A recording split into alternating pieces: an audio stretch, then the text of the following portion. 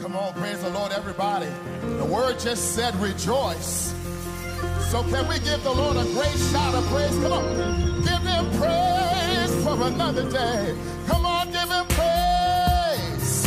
Hallelujah. We're going to sing some of the songs that our fathers and our grandfathers used to sing. Songs like We've Come This Far by Faith.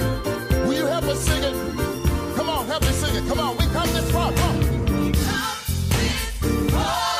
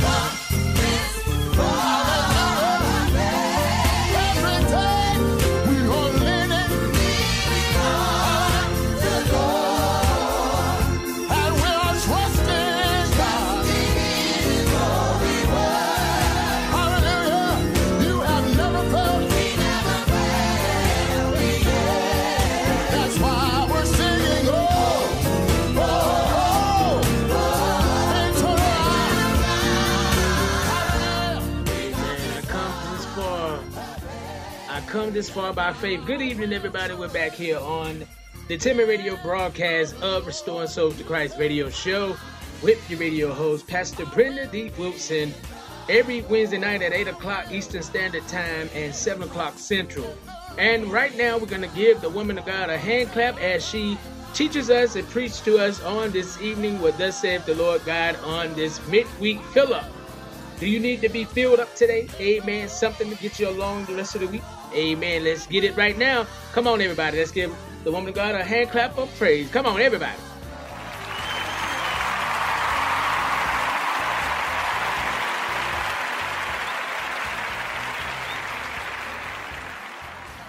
Praise the Lord. Hallelujah. Glory to God. Good evening. God bless you. Thank you for joining Restoring Souls to Christ radio broadcast. I am your host for the evening, Pastor Brenda D from out of Duncanville, Texas. I praise the Lord for another Wednesday night that He has blessed us to see. Glory to God. He has blessed us to come together one more time. And I thank God for you tuning in each week. And I pray that you are blessed by the Word of God. Before we go any farther in the broadcast, let us say a word of prayer. Father God, in the name of Jesus, on tonight, God, we come to tell you thank you for your goodness and your mercy. God, we thank you for your forgiveness and your strength. We thank you for your unconditional love, God, and your grace. Glory to God. We thank you for this present time, God. We thank you for letting us see another Wednesday night, God. For we know it was no goodness of our own, but the goodness and mercy of you that have kept us here. In the name of Jesus. So, Lord, as I come before your people one more time, my prayer is that you help me to let the words of my mouth and the meditation of my heart be acceptable in thy sight, O Lord, my strength and my redeemer. I pray that something will be said, God, that will prick some soul's heart, that they will cry out, what must I do to be saved? Glory to God. I pray that every word that flows from these lips of clay will be approved by you in the name of Jesus. Glory to God. I pray that whatever be said on this broadcast on tonight will touch someone, God, that will draw someone closer to you or to bring somebody back to you that have strayed away. And God, I ask that your anointing be upon this entire broadcast, God, from beginning to end. None of me, but all of you, in the mighty name of Jesus. Holy Spirit, you are welcome in this service to have your way. Glory to God, to have your way. For I know that if you have your way, it will be done in decent and in order. And I thank you in Jesus' name. Amen and amen. Glory to God. I praise God once again tonight for being in the midst of his people. Glory to God. I pray that the listeners of this broadcast be blessed. I pray that whatever you desire from the Lord, that he will grant it to you. Glory to God. We will be coming tonight from Isaiah, the 6th chapter. Very familiar text of scripture.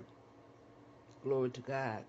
We know that God is who he said he is. We know that God can do what he says he can do. And he can take you where he want to take you. Glory to God. Beginning at verse 1. Isaiah 6th chapter. Beginning at verse 1. Glory to God. In the year that King Uzziah died, I saw also the Lord sitting upon a throne, high and lifted up, and his train filled the temple. Above it stood the seraphims. Each one had 6 wings. With twain he covered his face, and with twain he covered his feet, and with twain he did fly. And one cried unto another and said, Holy, holy, holy is the Lord of hosts. The whole earth is full of his glory.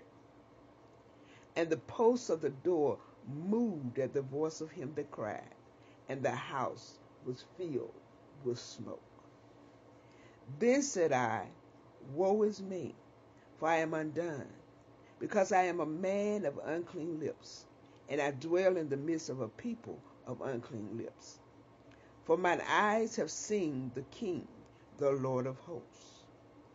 Then flew one of the seraphims unto me, having a live coal in his hand, which he had taken with the tongs from off the altar. And he laid it upon my mouth, and said, Lo, this have touched thy lips, and thine iniquity is taken away, and thy sins purged. Also I heard the voice of the Lord saying, Whom shall I send, and who will go for us? Then I said, Here am I, send me. Glory to God. I'm going to stop right there. And my thought that dropped in my spirit on tonight to share with you. Are you fit for the master's use? Now, sometime back I ministered on the same topic, and I think it came from the same book, glory to God. But this is an update, glory to God. This is an update. You know how sometimes they have breaking news on the TV, glory to God, and they tell you this little bit right now, glory to God. And after a while, they come back with an update because they don't have all the information at one time, so they have to keep investigating and keep searching and getting what they can so they can update the public about this particular situation. So I come to you tonight to ask the question. If the question is not for you, then I present it to myself. Are you fit for the master's use? Glory to God. We see in this scripture, glory to God, that King Uzziah had died. And I'm believing in my spirit that Isaiah was having a vision. And in this vision, he saw the Lord sitting upon a throne, high and lifted up, and his train filled the temple. And as I read that, his train filled the temple, I felt in my heart, in my spirit, that the train was his Holy Ghost, his glory. Glory to God. And then it says, above it stood the seraphims or the angels. Each one had 6 wings.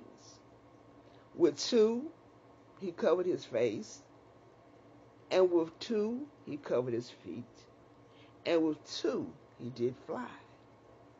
But one cried out unto another and said, Holy are you fit for the master's use? Holy are you fit for the master's use?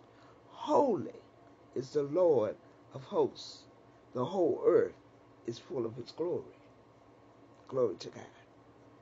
Are you fit for the master's use? And the posts of the door moved at the voice of him that cried, and the house was filled with smoke. The voice was powerful that spoke these things, to the point that it moved the posts in the house or in the king's court. Glory to God. And it said the whole earth, not just one spot or one corner, but the whole earth was full of God's glory. Glory to God. And then once I recognized this was the power and the glory of God, I began to search myself. I began to think about the life that I was living. I began to think about what I had done, and all these things came back to me, and I asked myself the question, are you fit for the master's use? Glory to God. So we see that once Isaiah saw the glory of God, he felt conviction in his spirit. He said, woe is me, for I am undone. I'm not saved. I'm not living the life that I wanted to be living when I met the Lord. Are you fit for the master's use? He said, I am undone because I am a man of unclean lips. I curse. I talk ugly to people. I say perverse things, and I'm just not fit right now. And I dwell in the midst of a people of unclean lips. Even the crowd that I hang around, they talk ugly. They talk disrespectful. Right at this time, I don't feel fit for the master's use. I've been caught in my sins. I've been shown up. The searchlight from heaven have touched my soul and convicted my heart. And am I fit for the master's use? Is there anything that an unclean person such as myself can do for such a master as this? Glory to God. For my eyes have seen the King, the Lord of hosts. So that let me believe that Isaiah was in the presence of the King. And he realized he was improperly dressed. He was improperly dressed because he was living in sin, and he didn't know that this was going to happen with him. He didn't know that he was going to be in the presence of the Almighty. He didn't know, he was not prepared for this, because when this began to happen, I'm using a parable. When this began to happen, I picture him hanging out with his boys, talking all sort of stuff. He didn't know that he was getting ready to come before the King of Kings, the Lord of Lords. He didn't know. So he said, woe is me, you know. And in this, I pictured in my mind when children or anybody else that was living unsaved, when someone came in their midst, whether it be their mom, their dad, or any grown-up person, when they were talking ugly with their friends or acting out of way, they would say, oh my God, I apologize for the way I'm talking in front of you. Forgive me. Forgive my friends, because we have unclean lips. But since I've seen the glory of the King, since I felt his presence, and I've seen his glory around about me, I want to know, can I be made fit for the Master's use? Glory to God. Glory to God. Then flew one of the seraphims unto me, said Isaiah, having a live coal in his hand, which he had taken with the tongs from off the altar. And he laid it upon my mouth, and said, Lo, this have touched thy lips, and thy iniquity is taken away, and thy sin purged. I've been clean. I've been set free. I've been delivered. I've been made fit for the Master's use. Everything that I was doing before, since this experience, I don't want to do again. My mindset has been changed from serving Satan and thinking vulgar things, because I want to be fit for the Master's use. Glory to God. So I believe that the coal, the live coal that was taken from off the altar, represented the power of the Holy Spirit. Glory to God. The power of the Holy Spirit that convicted Isaiah, that convicts us when we have been convicted of our sins. We've heard God's word, and we have been convicted in our hearts to want to change from doing what we were doing, from having unclean lips, and for hanging out with people with unclean lips, and hanging out with people with unclean lives, and they don't want to change, but I want to be fit for the Master's use. Glory to God. I remember back in the days when they would say that the things I used to do, I don't do no more. The places I used to go, I don't go no more. Glory to God. When the Lord comes into your heart, when he purges you, when he cleanses you of your sins, he makes you fit for his use. And the places you used to go, if you do go back there, it'll be from God. He will be directing you back there to bring some soul out in the name of Jesus.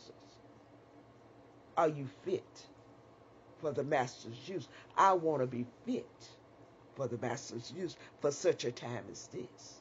Glory to God. Glory to God. And then I heard the voice of the Lord saying, Whom shall I send, and who will go for us? And because Isaiah had been cleansed from his iniquities and his purged from his sin, he was able to speak up now and say, Here am I, send me. I've been transformed. I've been redeemed. I've been saved. I've been washed in the blood of the Lamb, that I may be fit for the Master's use. No more life as usual. No more hanging with the old crowd. Not because I think I'm better than them, per se, but because I've changed my way of thinking. God has come in and changed my mindset. He's come in and he changed my heart. Where there was hate there, he put love. I want to be fit for the Master's use. I want him to be able to look down from glory and say, that's my daughter. That's my son. I can count on them. Are you fit for the Master's use? Glory to God. Glory to God. In spite of what we may have done in our past, or what we may have done before we tune into this radio broadcast, if we ask God to come into our lives and forgive us of our sins in the name of Jesus, who shed his blood for our sin, we can become fit for the master's use. Glory to God. So I want to stop right there for a minute and let you know this is the time. Now is the acceptable time. Now is the season. Glory to God. That if you want to cry out to the Lord, the time is now. Glory to God. He's everywhere, so wherever you are, you can ask him to forgive you of your sin. Come into your heart. Make you a new creature. Glory to God. Then you can say, Lord, let this mind be in me that is also in Christ Jesus. Glory to God. Then you can say, Lord, I want to be used by you. But you got to be cleaned from the inside out. The only way you can be cleansed, and fit for the master's use, ask the Lord to come into your heart, as I forestated. Cleanse you of your sins. Glory to God. Make you a new creature, that you can serve him the balance of your days. Yes, you can be made fit for the master's use, that when he calls out for workers in the vineyard, you can say, Lord, here I am, send me. Glory to God. There will be no more shame with the crowd that you hung out with. You can walk with your head held high for the glory of God. A humbleness, not a pridefulness, a humbleness, that I am a living witness that God can save you, that the Lord can come into your heart, deliver you from your sins, and make you a new creature. So that's what I have for you on tonight. I pray something was said that caught your attention. I pray that if you've been playing saved, if you've been acting saved, if you've been acting like you know the Lord, today is the day of salvation. Let's get it right. Starting with me, and I spread it out to you, because charity begins at home and then it spreads abroad. So I can't tell you effectively to do something if I haven't experienced it. Glory to God. Glory to God. He'll make you a new creature. He'll make you a new creature. Old things, his word declares, old things shall pass away. Behold, all things become new. Because he changes you. He transforms you. Glory to God. So be encouraged on tonight. If you're not saved, get saved.